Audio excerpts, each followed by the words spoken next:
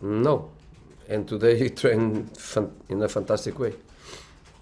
So I think he focused more in what I told after the game at Southampton, when I told I don't want him to leave. He was focused on that and not focused on when I told the door is always open. So when he focused on I don't want him to leave, I don't want the club to sell him, they want to win Scudetto. I think now in the Europa League they want to win the Europa League.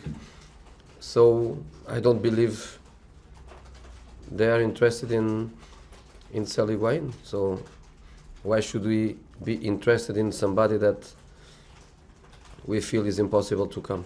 It's the first time he comes to a big club with big competition, and fantastic player with fantastic potential, but a bit difficult to adapt to this situation. So we know that defense is a move, but he is a fantastic player, and fantastic players are very expensive.